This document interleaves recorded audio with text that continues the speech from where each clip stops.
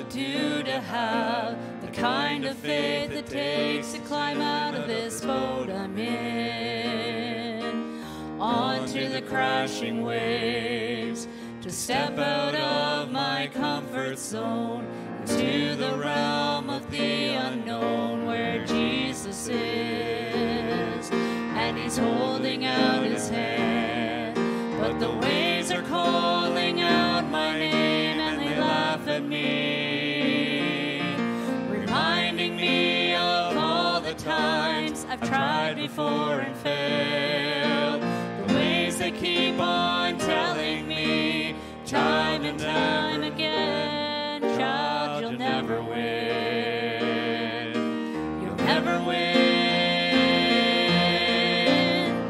but the voice of truth tells me a different story, the voice of truth says do not be afraid, and the voice of truth says this is for my glory, out of all the voices calling out to me, I will choose to listen and believe the voice of truth.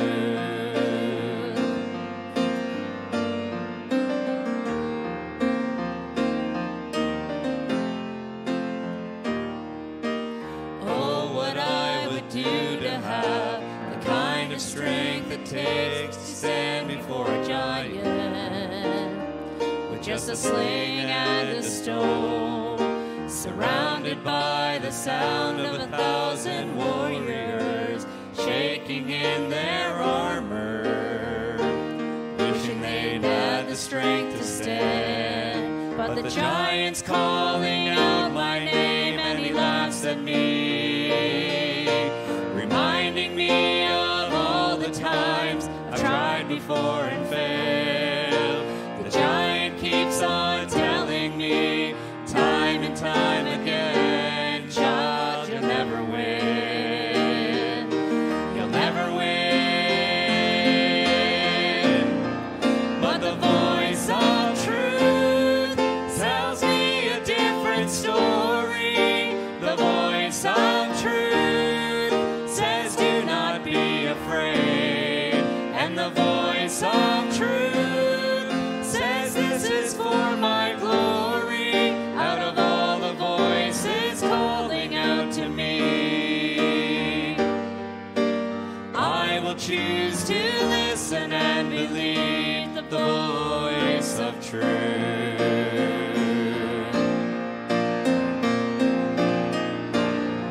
But the voice of truth tells me a different story, the voice of truth says do not be afraid, and the voice of truth says this is for my glory, out of all the voices calling out to me, I will choose to listen and believe, I will choose to listen and believe the voice of truth.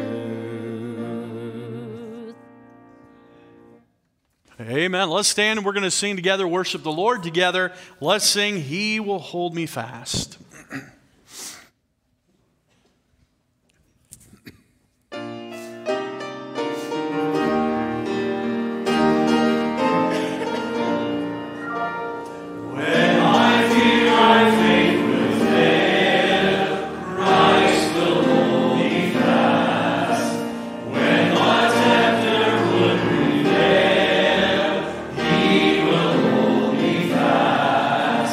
I could never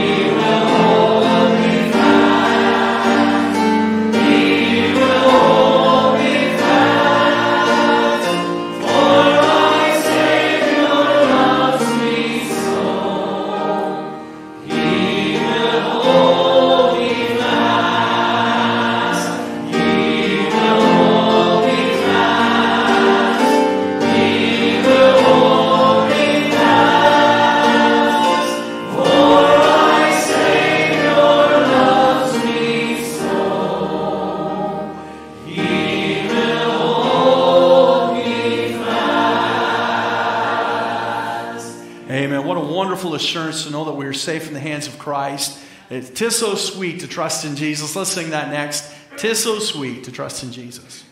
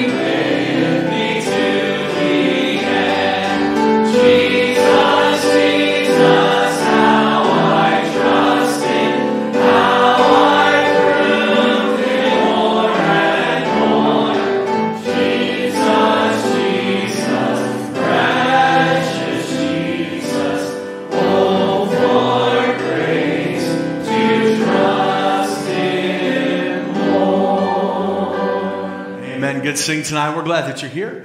Let's go, Lord, in prayer and ask His blessing. Brother Rick, would you lead us in prayer, please? Blessed Father, we enjoy the gift of your presence within us, liberty and unity to provide for us. The Holy Spirit that abides within us, teaching us of yourself, directing us to the gift of Jesus Christ. Praise you. Please take these few feeble offerings that we have here tonight as worship, that you would draw men to yourself. Enjoy your company, enjoy each other as we minister, as a body of believers in Jesus Christ. Bless the message, keep us safe, protect us from all evil, danger, and harm. We pray this in Jesus' name. Amen. Amen. You may be seated. Mrs. Sherry, can you come here for a moment, please? At Our Lady's Tea last Saturday, Mrs. Fury was sick and wasn't able to be with us. I don't know if the cat got out of the bag, but we honored all of our staff wives, and you weren't able to be there. So we have a gift to say thank you. Thank you for all that you do for us ladies, and we appreciate the things that you do that we see, but also the things that you do that we don't see. I know how much you pray for us, because I get to see an inside view, but just so many things that you do for us, and us ladies would like to thank you for that.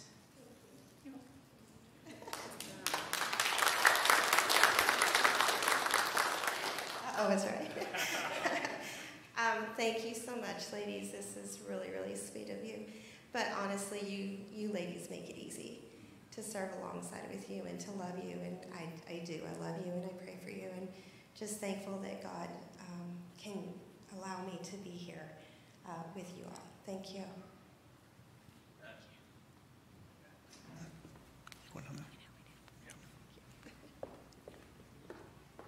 Amen. Amen. Well, let's sing again tonight, if you would. We'll let you remain seated for this one. We'll have the worship team come and help me. We're going to sing His Eye is on the Sparrow. Isn't it good to know the Lord is always watching over us? And just some songs to remind us of that tonight. He will hold me fast. 'Tis so sweet to trust in Jesus, and His eye is on the sparrow. Let's sing it together. Why should I feel discouraged? Why should the shadows come? Why should my heart be lonely and long for heaven and home? When Jesus is my portion, my constant friend is He. His eye is on the sparrow, and I know He watches me. His eye is on the sparrow, and I know He watches me. I sing because I'm happy. I sing because I'm free. For His eye is on the sparrow, and I know He watches me. Let not your heart be troubled. His tender words I hear, and resting on His goodness, I lose my doubt and fear. Though by the path He leadeth, but one step I may see. His eye is on the sparrow, and I know He watches me. His eye is on the sparrow, and I know He watches me. I sing because I'm happy. I sing because I'm free. For His eye is on the sparrow, and I know He watches me.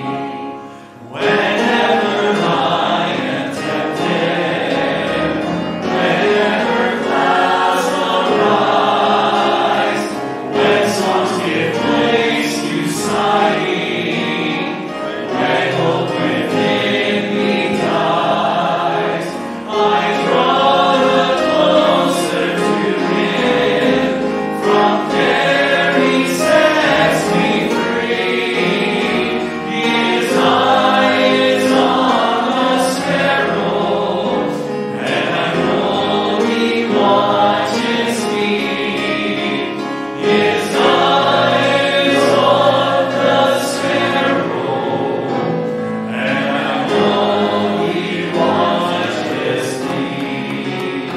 I sing because I'm happy. I sing because I'm free. For His eye is on the sparrow, and I know He watches me.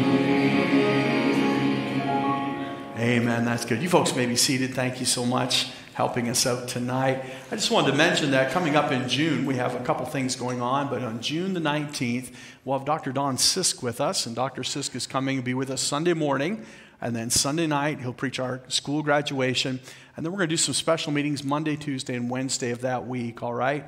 And I was really struggling with what to do. You say, why did you invite him up in June? Just because I wanted to hear one more time from him. You know, he's 88 years old now. He's still preaching every single week, still does all his own scheduling, so he says sometimes I'm flying all over the world because I don't do very well with that. But you pray for him. We just saw him last week. He's slowing down for sure. and but still has that sparkle in his eye. And I just wanted to hear from the wisdom of a man that served the Lord for 70 years now. And so it'll be a blessing too, and I'll encourage you to be here. And so I struggled with what to do. We've always had him preach missions conference. He was a missionary to Japan. He was the head of Baptist International Missions Incorporated for years and years and years. And I just praying about that, but instead I said, no, we're just going to do revival meetings. We're just going to have him preach. I just want to hear what else he has. I just want to just learn from him. And so I encourage you to be here, but I'm going to ask you to do this. Would you start praying about those meetings now? All right? So we'll do Sunday morning, Monday night, Tuesday night, Wednesday night will be kind of revival type meetings. And then it may not be typical revival. We're not going to have a guy blowing the roof off as he's preaching. It'll be an 88-year-old gentleman that is filled with the Spirit of God. I promise you that. And he will come in the power of the Spirit of God, and it will be a blessing to you, I'm sure. And so that'll be Sunday morning, Monday, Tuesday, Wednesday, June 19th, 20th, 21st, and 22nd, I believe are the dates. And so you'll want to be here for that. But let's start praying now that God will do something in our hearts throughout that time, that we just set it apart for the Lord. And I'm thrilled to have him speak to our school students. And it'll be good for them. And we'll do a chapel that week with the kids, and we'll do different things and get as much as we can out of those meetings. Now, Noah Vard is going off to West Coast Baptist College in the fall. And so he'll be under Brother Sisk for part of the missions classes that he'll take. And so that'll be just a double blessing for that young man as he learns from Brother Sisk. All right, so would you start praying? All right, start doing that now. And what we're going to do on June 18th, on the Saturday night before, we always have prayer here on Saturday nights. We're going to have a special prayer meeting that night, invite as many as we can, and we're going to come and just pray and pray and pray and ask God to do a special work. I know we do that for revival meetings. We ought to be doing that every service. Every service, God can save somebody. And every service, God can move and revive a heart, and he can do different things. We ought to really do that, but we try to put those special emphasis, I guess, just to kind of get us moving and get us out of our rut. And so would you start focusing on that, start praying about those meetings? And I'd appreciate so much just praying for every service between now and then. And even after that, keep praying that God will work. All right, Donna, you come and sit.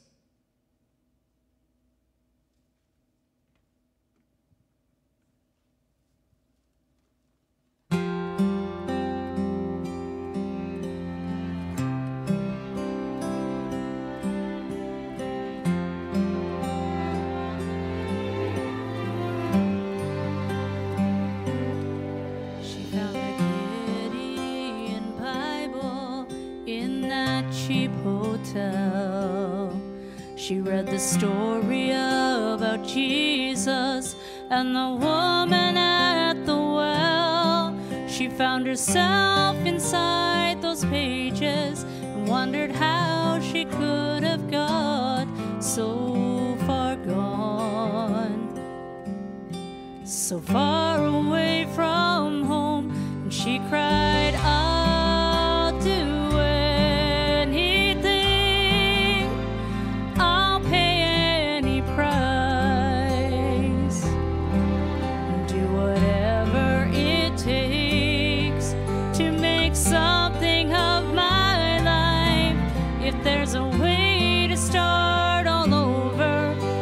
my slate completely clean. I'll do anything.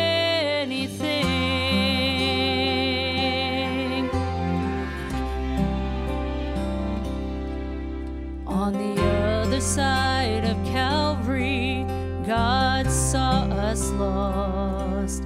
He looked at you and then me, and then he looked at the cross. Oh, the price, the sacrifice it would take, who would pay, who would go?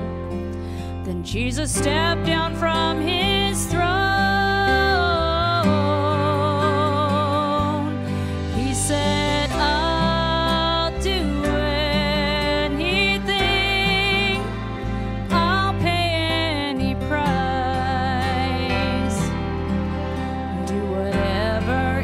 Takes to make something of their lives. If there's a way to start all over and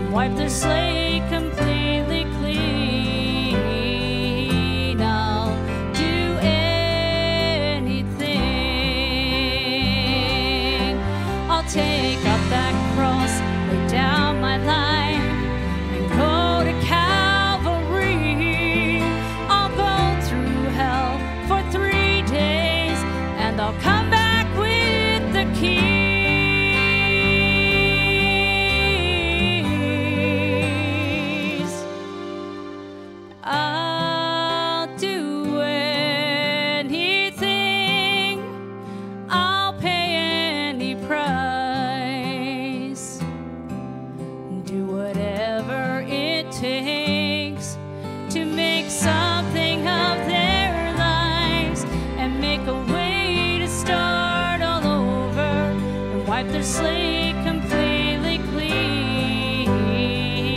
I'll do anything.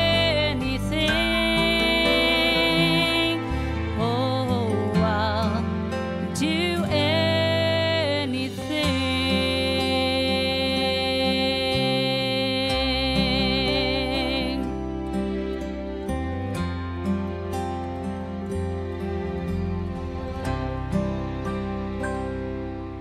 Amen. Thank you, Donna. We're thankful that God would do anything for us. You know, the Bible says that if he would send his son, what other thing would he withhold? What could he withhold? That he gave his son, Jesus Christ. I'm so thankful tonight. Turn, if you will, to the book of Revelation. Revelation chapter 1. Revelation chapter 1. I'm gonna tell you something that happened this week. It has nothing to do with the message, and perhaps, I don't know if it's the right time or not, but a merry heart doeth good like medicine. And it made me laugh. And is Calvin in here? It's not about Calvin. It's about his son. It's about his son. And Toby, you know Toby, little guy, 4 years old now. He had watched his mom painting her toenails. So he thought he would paint his toenails. But he couldn't find anything but peanut butter. So he painted his toenails with peanut butter. And so I was in a store the other day, and they had Jif peanut butter on sale. So I took a picture, and I said, "Hey, Calvin, they got nail polish on sale over here. You should come and get some." But I thought that was, I don't know why. I just think it's so funny that his masculine little boys are painting their nails. But amen. Revelation chapter 1. Revelation chapter 1. I just want to share a couple things about the message before we start tonight. I'm going to spend a lot of time in introduction and teaching, all right? And then I'm going to preach real short. And it's just going to be 3 questions of application, all right? That's when preaching comes in, is when we make the application, right? And that's the difference. Teaching is informational and preaching is transformational. And so we're going to take the Bible knowledge that we have, and then we're going to try to apply it. But it's going to take some teaching, because we're going to look at all 7 churches of Revelation, all right? We'll do it very quickly, and you're going to have to listen very quickly, because I'm going to read through each church, make just a few comments, and then we're going to draw some comparisons and some contrasts, and then I'm going to ask you 3 questions that have to do with all 7 churches, all right? And you'll understand a little better as we go, but I don't want you to think, okay, we're getting bogged down here, because I think the background is important to the context of the message tonight, all right? So let's look at Revelation chapter 1, and we're just going to read a few verses here, and then we will jump down to chapter 2, all right? Revelation chapter 1, it is the revelation of Jesus Christ. Make sure you understand that. My Bible, just probably like yours, is the revelation of St. John Divine, or the revelation of John the Revelator, or the Apostle John, or something like that. But it is, in fact, the revelation of Jesus Christ, which God gave unto him to show unto his servants things which must shortly come to pass. And he sent and signified it by his angel unto his servant John. So understand this, when the book of Revelation was written in John chapter 1, verse 1, everything was in the future. Everything was in the future, all right? Now, there are 7 existing churches, but he's going to talk about those things that are in those churches currently, the things which are, the things which shall come, and the things which are thereafter. And we'll look at that in a moment. Verse 2, who bear record of the word of God and of the testimony of Jesus Christ and of all things that he saw. So the revelations from Jesus Christ through the Apostle John. Verse 3, blessed is he that readeth, and thou that hear the words of this prophecy, and keep those things which are written therein, for the time is at hand. John, to the 7 churches which are in Asia, grace be unto you, and peace from him which is, and which was, and which is to come, and from the 7 spirits which are before his throne, and from Jesus Christ, who is the faithful witness and the first begotten of the dead, and the prince of the kings of the earth, unto him that loved us and washed us from our sins in his own blood, and hath made us kings and priests unto God and his Father. To him be glory and dominion forever Amen. So notice who the content of this letter is from. The Bible says it's from Jesus Christ. It says it's from the prophet John as he is prophesying under the inspiration of the Holy Spirit. The Bible talks about, if I can call him this, the Ancient of Days, the one who was and is to come. And verse 5 again, re-emphasizing from Jesus Christ. And so we have a lot of power behind this letter that's about to come. We have God the Father, God the Son, we know inspired by the Holy Spirit, and through the earthly prophet John. Now notice who it is addressed to. It says in verse 4, John to the 7 churches which are in Asia. All right, the churches that are in Asia. Now we're going to look at those 7 churches in just a moment. And most biblical scholars believe they also represent not only churches that existed on earth during those days, but 7 periods of church history that would pass out throughout time until the end of the ages. All right, so let's look first of all at verse 12. Look there with me if you will. The Bible talks about John, John the Revelator, and he says, "And I turned to see the voice that spake with me, and being turned, I saw 7 golden candlesticks." Now mark that in your mind, 7 golden candlesticks. We'll find out what those are in a moment. "And in the midst of the 7 candlesticks, one like unto the Son of Man, clothed with a garment down to the foot, and girt about the paps with a golden girdle." Now, somebody might see that phrase and say, well, we don't know for sure if that's the Son of Man or not, because it says he's like unto the Son of Man. Those are comparison words, and so we look at that and we say, well, we just don't know for sure. Keep reading. Verse 14, "His head and his hairs were white like wool, as white as snow, and his eyes were as a flame of fire, and his feet like unto fine brass, and if they burned in a furnace, and his voice as the sound of many waters. And he had in his right hand 7 stars, and out of his mouth went a sharp 2-edged sword, and his countenance was as the sun shineth in his strength. And when I saw him, I fell at his feet as dead. And he laid his right hand upon me, saying unto me, Fear not, I am the first and the last." So now we start to get a hint of who this is, don't we? The Bible says he was like as unto the Son of Man. He was like the Son of Man. And it describes his appearance. His hair is white like wool. And it talks about the sword that goeth out of his mouth as a 2-edged sword. But now he begins to speak. This one that is walking among the candlesticks, he says, "Fear not, I am the first and the last." We know right away he's God. We may not know just yet if he is God the Father, God the Son, or who he might be, but we know he's God because he is the first and the last. There's no other one who has ever lived who is the first and the last, the beginning and the end. Alpha and Omega, he is God. All right, so make sure we know that. Verse 18, "I am he that liveth and was dead. And behold, I am alive forevermore. Amen." Now we're getting a clearer picture, aren't we? There's only one part of the Godhead who was alive and who died and who's alive again forevermore. That is the Lord Jesus Christ. And so now we can know for certain who it is that is among these candlesticks. "I am he that liveth and was dead, and behold, I am alive forevermore. Amen. And I have the keys of hell and of death." Donna just sang about that a moment ago.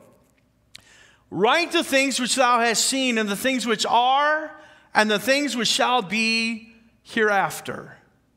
The mystery of the 7 stars which thou sawest in my right hand, and the 7 golden candlesticks." Now we said a moment ago to mark it in your mind, we'd find out what these candlesticks are. Let's read. It tells us right here.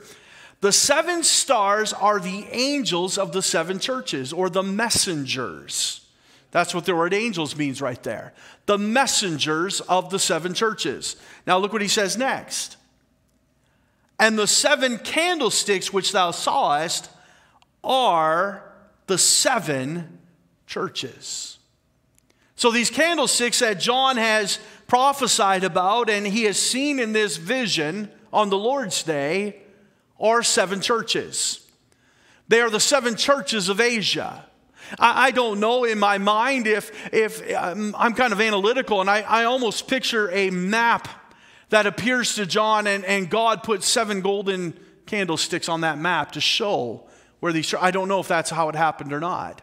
But the Bible talks about how this Ancient of Days, this beginning and the end, this Son of Man, he was walking among those candlesticks, and we see what he is doing.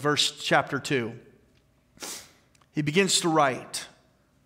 Unto the angel of the church of Ephesus write, These things saith he that holdeth the 7 stars in his right hand, who walketh in the midst of the 7 golden candlesticks. So notice what he's doing. The Bible says he's walking in the midst. He is there examining his churches. After all, they are his, right? They belong to the Lord Jesus Christ. He is the preeminent one in the church. He is the head of all things that consist. He is the head of the local church. And so he is examining all these 7 churches. And I would say this tonight, if Christ was concerned about these 7 churches, he's also concerned about this church. And he examines this church. And he wants to know that if we can be tried by fire, if we will come out the other side, a biblical and a right church. That's what God does. And so he identifies himself as he addresses every church in a different way. But each time he addresses himself to the churches, he takes just a line from what we've already read in chapter 1. And this time, he's the one that holds the 7 stars in his right hand. He's the one that walketh in the midst of the 7 golden candlesticks. And so now I want you to notice the 7 churches. We've given you just a little bit of a background of what's going on. Jesus Christ judging his churches. Look at the first church, the church at Ephesus. We're going to read through these very quickly so that we can understand what is going on. So the first letter is the church to the church at Ephesus, and I've called it this, the church that lost its purpose. The church that lost its purpose. Unto the angel of the church at Ephesus write, These things saith he that holdeth the 7 stars in his right hand, who walketh in the midst of the 7 golden candlesticks. I know thy works, and thy labor, and thy patience, and how thou canst not bear them which are evil, and thou hast tried them which say they are apostles and are not, and hast found them liars, and hast borne and hast patience, and for my name's sake hast labored and hast not fainted. So the Lord Jesus Christ is looking at the church at Ephesus, and he's found a lot of good things to be thankful for. And then in verse 4 he says, Nevertheless, I have somewhat against thee, because thou hast left thy first love. Remember therefore from whence thou art fallen, and repent. And do the first works, or else I will come unto thee quickly, and will remove thy candlestick out of his place, except thou repent. But this thou hast, that thou hatest the deeds of the Nicolaitans, which I also hate. He that hath an ear, let him hear what the Spirit saith unto the churches. To him that overcometh will I give to eat of the tree of life, which is in the midst of the paradise of God. So notice the church at Ephesus, the church that lost its purpose. They had done a lot of good things. He says they were patient and they labored and they had done a lot of good things. They identified those evil speakers and those that were evil, and they shunned them from the church. They wanted a pure church and a good church. But he says this, you have lost your first love. How does that happen? They've put all their emphasis on those other things, thinking they could please Christ with all those works, and forgotten to have a relationship with him personally. That's how that takes place. And I got to be honest with you, there's been a lot of times where I've sat down with the staff and we've had to say, listen, are our programs getting too big? Are we getting to the point where we're so busy that we're not focusing on Christ like we ought to be? Is it about the fun time and the programs? And we talked about this a little bit this morning. Or do we truly have a love for the Lord Jesus Christ? Is that the preeminent thing in our church? And in the programs that we do have, are they designed to point us to a greater relationship with Christ and to make sure that we are drawing closer to him and being discipled and growing in the Lord? Because Ephesus, they lost their purpose when they left their first love. And then we see the next letter to the church at Smyrna in verse 8. It says, and unto the angel of the church at Smyrna write, these things saith the first and the last. And so he identifies himself with another little tidbit of the descriptions of John back in chapter 1. Thus, these things saith the first and the last, which was dead and is alive. I know thy works and tribulation and poverty, but thou art rich. And I know the blasphemy of them which say they are Jews and are not, but are the synagogue of Satan. Fear none of those things which thou shalt suffer. Behold, the devil shall cast some of you into prison, and that he may be tried, and ye shall have tribulation 10 days. Be thou faithful unto death, and I will give thee a crown of life. He that hath an ear, let him hear what the Spirit saith unto the churches. He that overcometh shall not be hurt of the second death. The church at Smyrna is the church that was persecuted. We actually don't read anything negative about them. The Lord Jesus Christ is simply cheering them on. It's often that we see that in this world, a persecuted church is a pure church. A persecuted church is the one that is spreading the gospel. A persecuted church is the one that is doing their very best to be pleasing unto Christ, and they've stripped away all the ornaments of Christendom, and they just focus on Christ. And Smyrna was the persecuted church, as Ephesus was the church that lost its purpose. And then we see Pergamos, the church that was perverted. Look at verse 12. And to the angel of the church in Pergamos write, these things saith he, which with the sharp. Let me start that verse over. And to the angel of the church in Pergamos write, these things saith he, which hath the sharp sword with two edges. I know thy works and where thou dwellest, even where Satan's seat is, and thou holdest fast my name. And so there's some positive things. And hast not denied my faith, even in those days wherein Antipas was my faithful martyr, who was slain among you, where Satan dwelleth. So they too have suffered some persecution. And one named Antipas has died as a martyr. And he says, you've held fast my name. You've not denied my faith. But I have a few things against thee.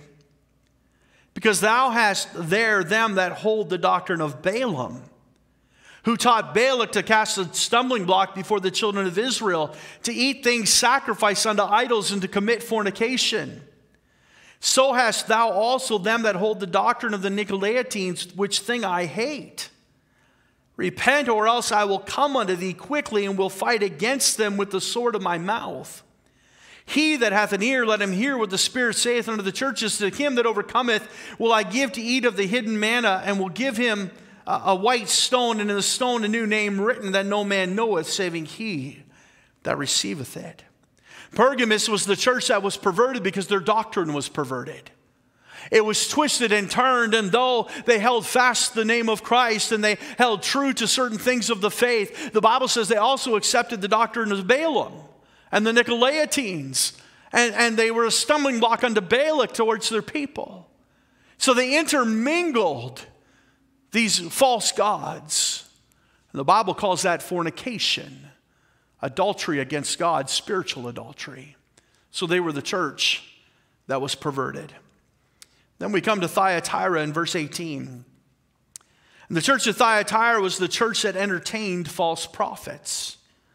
And unto the angel of the church in Thyatira write, these things saith the Son of God, who hath his eyes like unto a flame of fire, and his feet are like fine brass.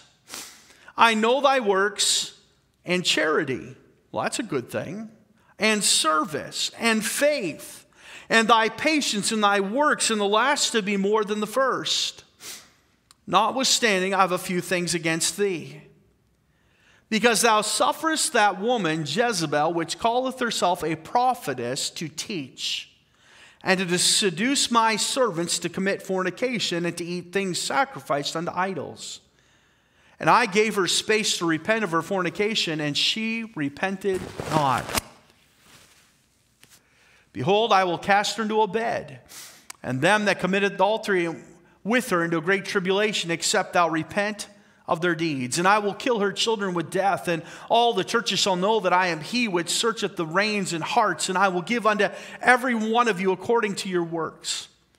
But unto you I say, and unto the rest in Thyatira, As many as have not this doctrine and which have not known the depths of Satan as they speak, I will put upon you none other burden, but that which ye have already hold fast till I come.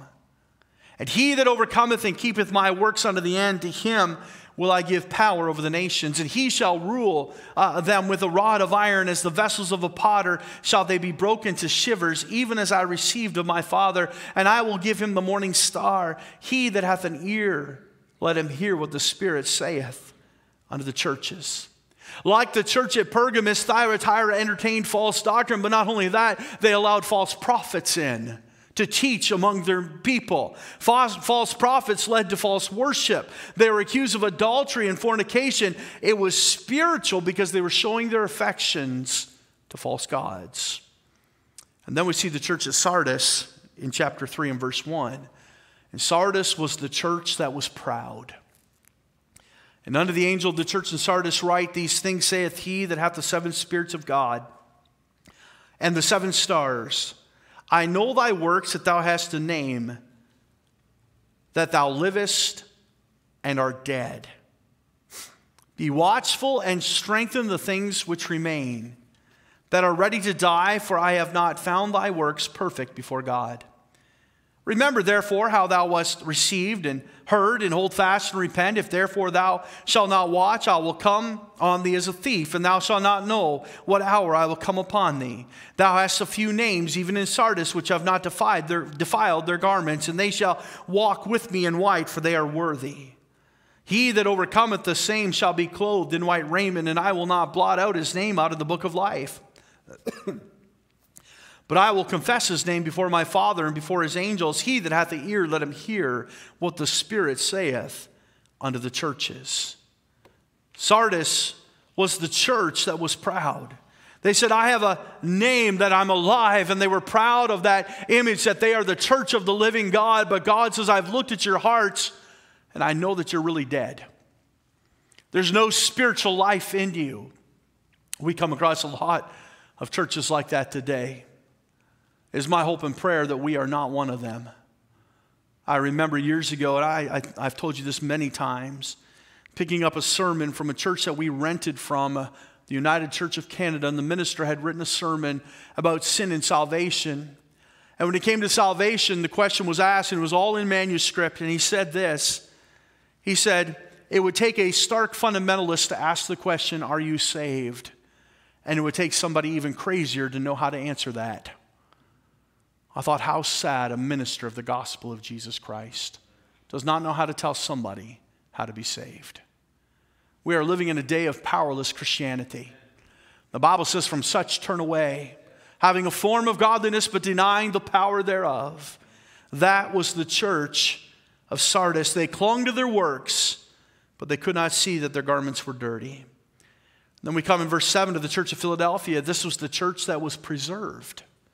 Verse 7, to the angel of the church in Philadelphia write, these things saith he that is holy, he that is true, he that hath the key of David, he that openeth and no man shutteth, and shutteth and no man openeth.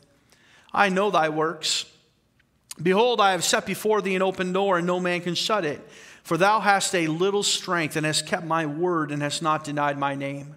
Behold, I will make them of the synagogue of Satan, which say they are Jews and are not, but do lie. Behold, I will make them to come and worship before thy feet, and to know that I have loved thee, because thou hast kept the word of my patience. I also will keep thee from the hour of temptation, which shall come upon all the world, to try them that dwell upon the earth. Behold, I come quickly. Hold that fast which thou hast, that no man can take thy crown. Him that overcometh will I make a pillar in the temple of my God, and he shall go no more out. And I will write upon him the name of my God, and the name of the city of my God, which is now New Jerusalem, which cometh down out of heaven from my God. And I will write upon him my new name. He that hath an ear, let him hear what the Spirit saith unto the churches. Like the church at Smyrna, the church of Philadelphia, God said nothing negative about them. As a matter of fact, they were a church that would be preserved. The Bible says they were kept because they obeyed God's word in verse 8. They were humble. He says, oh, you have a little strength. But in their weakness, he was made strong. They had a little strength. They were a humble church. They were an obedient church. They were a faithful church. And because of it, God said twice, He's opened doors before them. They were given great opportunity. But then we come to the last church that John would address, and it's the church of Laodicea. The church of Laodicea I've entitled The Church That Was Pitiful. Notice what it says about them. And unto the angel of the church of Laodiceans write, these things that saith the Amen, the faithful and the true witness, the beginning of the creation of God. I know thy works, that thou art neither cold nor hot. I would thou wert cold or hot. So then, because thou art lukewarm and neither cold nor hot, I will spew thee out of my mouth. Because thou sayest, I am rich and increased with goods, and have need of nothing, and knowest not that thou art wretched and miserable and poor and blind and naked. I counsel thee to buy me gold tried in the fire, that thou mayest be rich, and white raiment, that thou mayest be clothed, and that the shame of thy nakedness do not appear, and anoint thine eyes with eye salve, that thou mayest see. As many as I love, I rebuke and chasten. Be zealous, therefore, and repent. Behold, I stand at the door and knock. If any man hear my voice and open the door, I will come into him and will sup with him, and he with me. To him that overcometh will I grant to sit with me in my throne, even as I also overcame and am set down with my Father in his throne. He that hath an ear to hear, let him hear what the Spirit saith unto the churches. Laodicea was the church that was pitiful. They were the lukewarm church. They were neither hot nor cold. In verse 17, we read of their problems. They say that I am rich and increased with goods and I have need of nothing. And knowest not that thou art wretched and miserable and poor and blind and naked. They had lied to themselves, thinking that their blessings were the hand of God upon them. Their prosperity did not indicate their spirituality. God says, you're miserable and poor and naked and blind. And I counsel thee to buy of me gold tried in the fire, that thou mayest be rich, and white raiment, that thou mayest be clothed, and that the shame of thy nakedness do not appear. And anoint thine eyes with eye salve, that thou mayest see. The biggest problem of this church was that Jesus was on the outside looking in. I can almost hear the Lord Jesus Christ as he's knocking on the door. Is there one in there that knows me? If there's even one that'll open the door, I'd be glad to come in and sup with you. Is there one? But nobody answered the door. There wasn't one in the church of Laodicea. They were so lukewarm in their faith that God would spew them out of their mouth. I want you to notice some similarities that we see in these 7 churches. Number 1, Jesus knows their works. Not only will every man give an account of himself unto God, but every church will too. The spiritual temperature of our church is being taken all the time by the Lord Jesus Christ himself. He is the one that holds the stars in his hand and walks among the candlesticks. And he's judging the churches, and he knows. That's not such a stretch of our imaginations. We believe in a God that is everywhere at once. He is omnipresent. We believe in a God that dwells within us. And if you're a child of God tonight, Jesus Christ is very much present in your life and here in this place. And we believe that, and we know that he is looking to be honored and praised and glorified. So Jesus knows the works of all these churches. They were churches because they were an assembly of saved people. Some of these congregations were described as having some false prophets, and some who had crept in and they were posing as something they were not. There were some that were trusting in their works. But if God called them churches, then at their core, each of them had to have at least some saved people, or else they would not be churches. As a matter of fact, the Lord Jesus Christ said this, I will remove your candlestick. And if he had not yet removed it, there was still some saved people there. That's who Jesus is calling to in Revelation 20 as he stands at the door and knocks. He's calling to revive the lukewarm. He's looking for those that still desire to have fellowship with him and invite him in. And their church was so full of everything else but Christ. And he's pleading with them to let me in. at their core, there were still some saved people. Now, there were 7 churches that we read tonight. 5 of those churches had some faults. The church of Smyrna and the church of Philadelphia, Christ did not list any faults. That doesn't mean they were perfect necessarily, but Christ did not list any of their faults. He praised them only. Those 5 churches that were listed, we see, first of all, Ephesus had lost its love for Christ. Pergamos had allowed false doctrine to minimize Christ. Thyatira had allowed false prophets to lead them away from Christ. Sardis had allowed sin to penetrate, and they viewed their works as more important than Christ. And Laodicea mistook their wealth as the blessing of God, but left Christ on the outside looking in. Make no mistake about it. Everything we do either exalts Christ or minimizes Christ. And that's what all the sin of these 5 churches did. It minimized or took Christ right out of the church in some form or capacity. That's what sin does. Notice also, the first 6 churches that were listed had a remnant. Ephesus, he says, you're standing against false doctrine. That's good. For the church of Smyrna, he says, they were the godly persecuted church. For the church of Pergamos, they hold fast to God's name. They didn't deny the faith. For Thyatira, they were known for their charity and their service and their faith. There was a remnant that would not be accountable for the sins of the others, it says.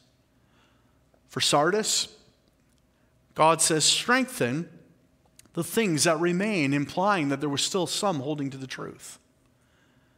The church of Philadelphia was a godly church.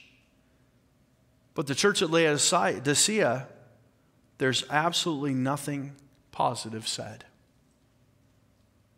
With all the churches, except for 2, there was something negative. For all the other 6, there was something positive, but for Laodicea, there was nothing. I believe there was something positive for the other 6 because Christ was still in. But for the church of Laodicea, Christ was on the outside. They had left him out completely. They didn't consult him in prayer. They didn't seek him in worship. They didn't glorify him in their lives. They were not a church. They were nothing more than a social club in the name of Christ. And they just by the slimmest of margins, were holding on to that candlestick. Perhaps there was a preacher that was still trying to preach to get the folks to do right. Maybe there was a deacon or a Sunday school teacher or somebody that was crying out saying, we need Christ in this church. I can't tell you how many people I've met in apostate churches that I said, well, we're just staying here and trying to help. We're trying to get it back on track. We're trying to fight the apostasy. Maybe there was somebody that allowed them to hold on to that candlestick. I want to say this tonight. If anything, we must avoid at all costs being a Laodicean church. I don't really want to be the other 4 churches that were failing either. I don't want to be the church at Ephesus that had left their first love. I don't want to be the church at Pergamos that had some faults against them. I don't want to be the church at Thyatira that allowed false prophets in to speak. I don't want to be any of them. But I never want to get to that point, especially where Christ is on the outside. I've been on vacation and popped into places and seen all kinds of crazy things happen in the name of Christ. But still somehow you can come away and say, there was a lot of crazy things today, but that preacher loved the Lord. That Sunday school teacher, man, they did a good job. There was just something about their spirit today.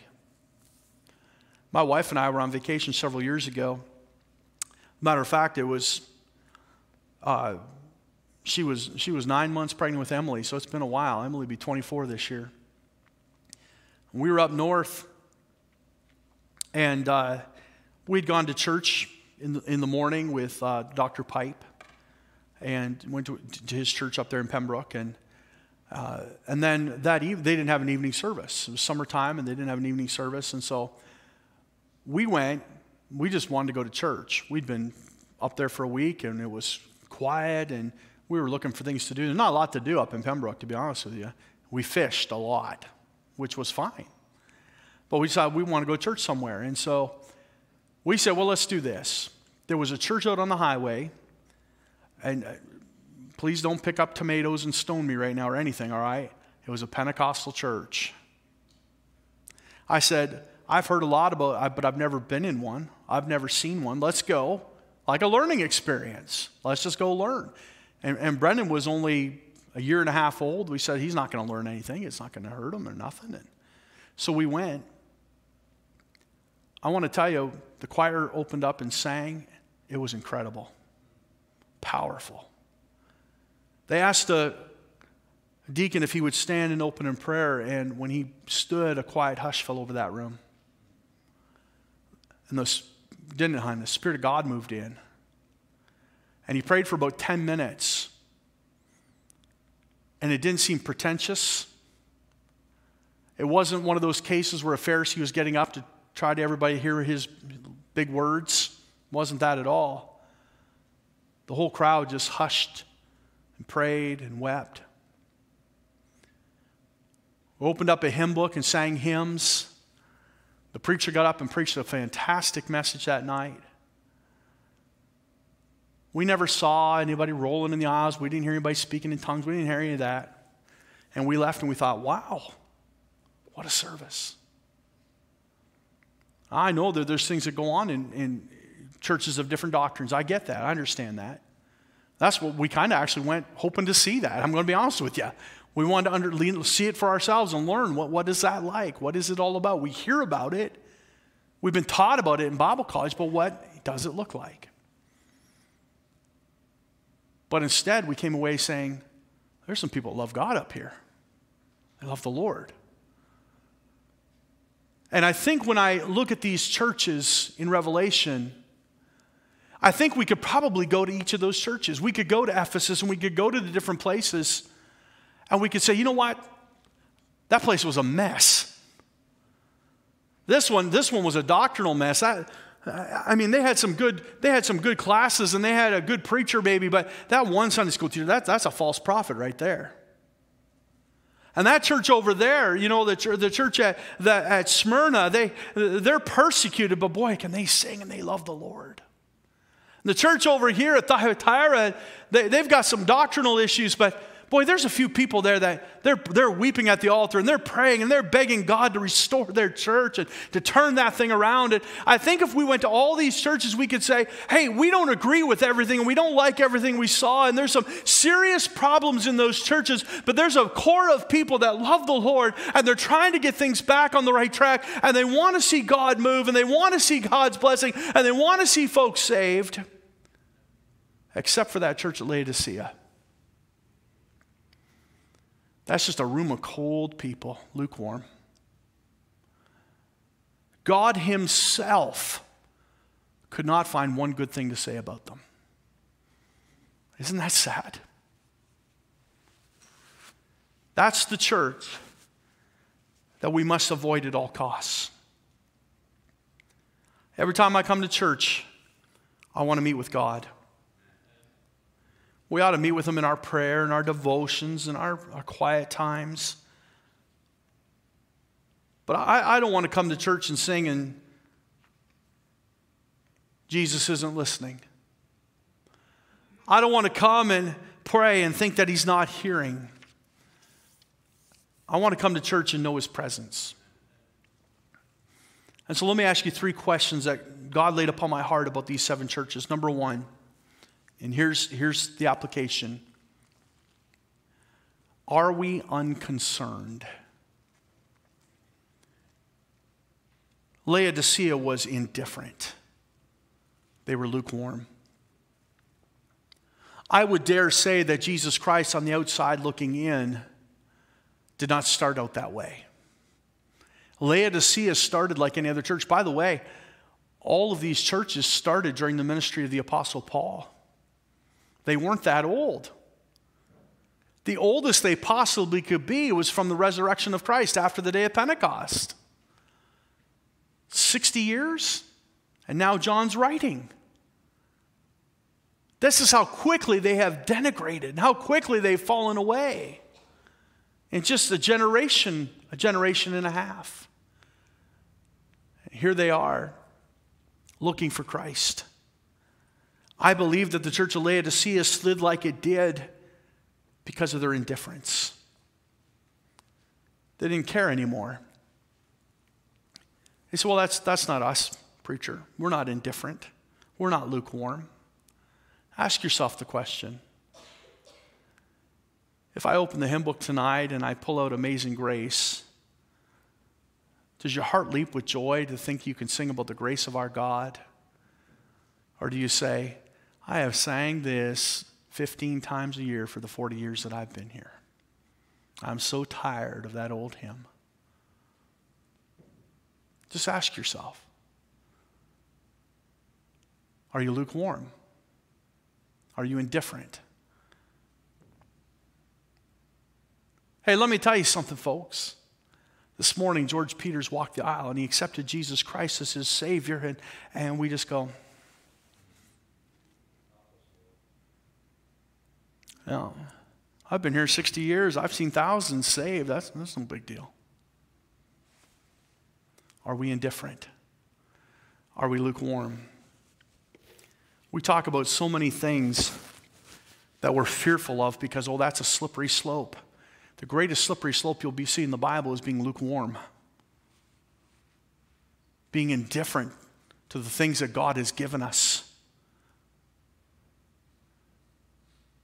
Not praising Him for what He's done. Not thanking Him for all His many blessings. We've just become cold and indifferent. I'm not placing that upon you tonight. I'm just asking you, are you unconcerned?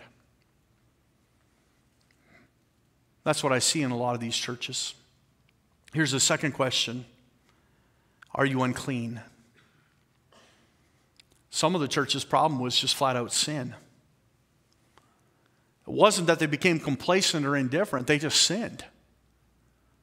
Sin always grieves the Holy Spirit. And the Holy Spirit is the superintendent of the church. He is what empowers the church, we read in Acts chapter 2. He is the one that has come and He unites the church. And when we grieve the Holy Spirit, it's because of sin. All 5 of the churches that rebuked had a sin problem. Let me ask you, what have you brought with you into this sanctuary today? We rose up this morning saying, I'm going to meet with God. What are you bringing? I'm not saying that we should use those things in our lives. I hear so many people say, well, I'll go to church when I get right with God. And when I get some things taken care of, I'll start going back to church. And I understand what they're saying. And we say, no, come. Get under the Word of God and get your hearts right. But listen, if you're a mature Christian today, I want you to know this. The great high priest, he cleansed himself, and the Levites cleansed themselves and sanctified themselves before they went to the house of God. Because they said, we're going to meet with the most holy God. If you know that that's who you're going to see. We say, well, I wonder why I go to church and I never meet with Him. Are you unclean? The lepers had to stay outside the camp. They weren't allowed in. Are you unclean? Are you cleansed? Here's the third question that comes up. Are you unconcerned? Are you unclean? Are you unfocused? A couple of these churches had focus problems. They were focused on false doctrine rather than the Word of God. Are we focused on worshiping Christ? Or are there false prophets of our day that have your attention? A false prophet doesn't have to be somebody that's getting up and start preaching doctrines that are contrary to the Word. Paul said to Timothy that this know in the last days perilous times shall come, for men shall be lovers of themselves. That's a false prophet.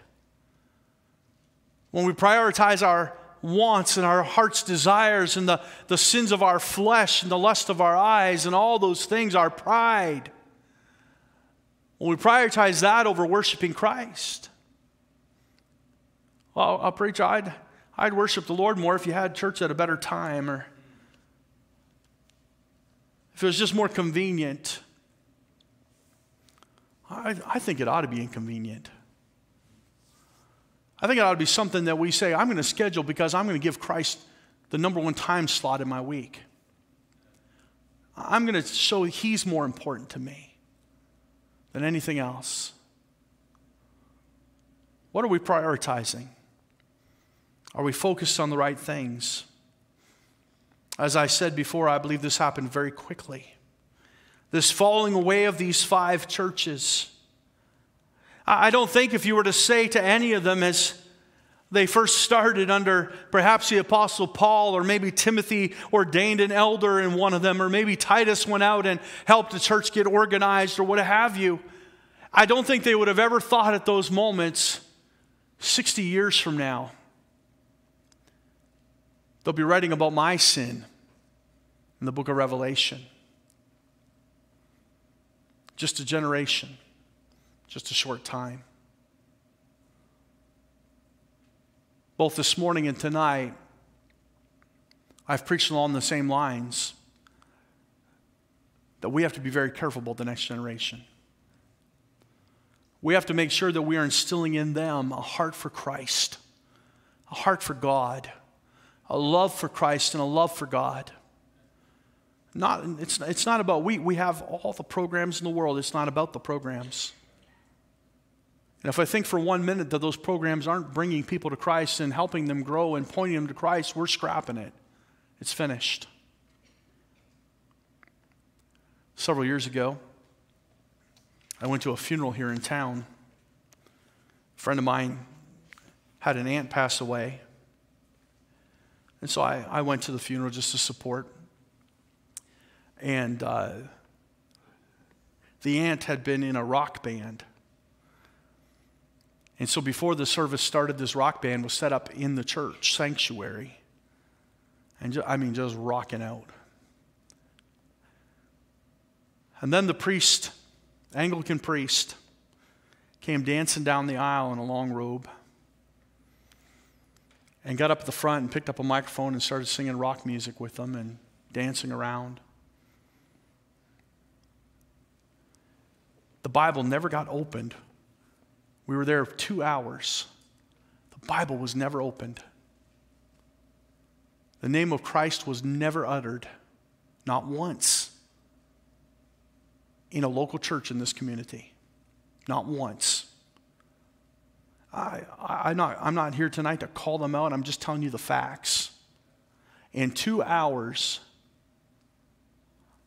it was a rock concert, and it was tributes about her life and the good that she did, and not one thing about Jesus.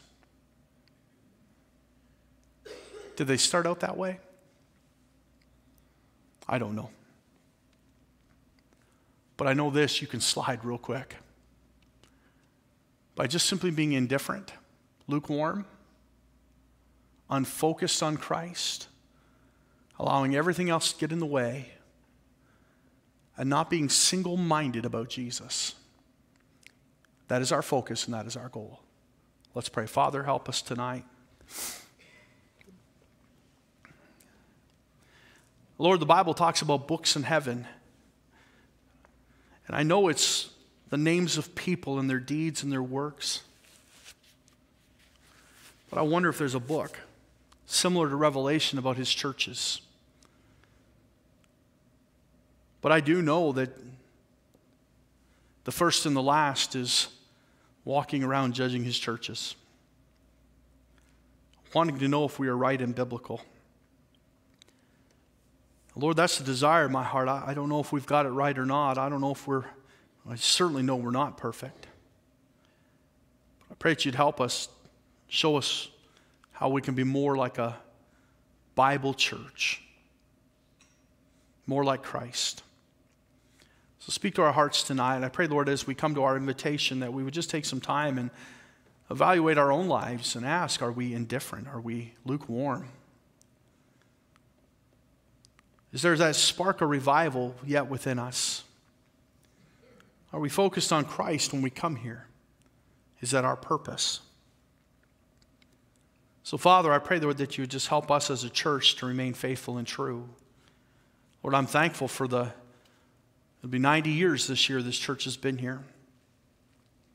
95, really, for the years before they organized and met in storefronts and such. And Lord, I pray that we would remain faithful and true to the Lord Jesus Christ returns. But Lord, that only comes by your grace. So we pray that you'd help us. We'll thank you in Jesus' name. Amen. Let's stand tonight with our heads bowed. I'm just going to be silent, let the Holy Spirit speak to your hearts. And if God has spoke, would you pray?